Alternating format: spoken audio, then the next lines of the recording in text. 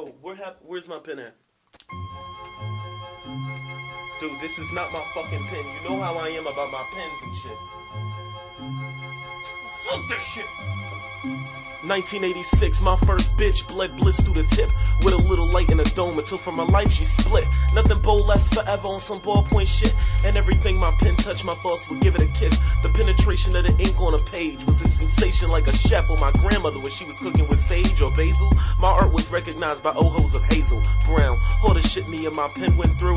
On the first week I was hesitant ever since to utilize my speech. Nothing but silent thoughts would I preach. The sound sketching away at the notebook pad was sort of like the sounds on the scratch on that skillet that my grandma had. My lover had me mutilating my body. I didn't need no writing pad shit. We used to walk to school together with no book bag. Sometimes I used to misplace it, get frustrated and look mad. Then I replaced her, even though I knew it looked bad. She had me steal, had me run game on another nigga's collection. I love them the same. We all got a special connection, whether it's click or push pull. Won't let that ink run dry.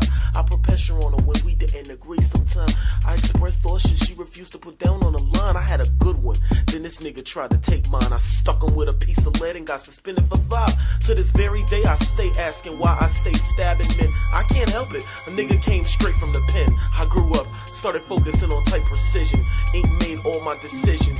To the point Franklin Covey became my church. Denomination 0.7 and heaven was in a skort.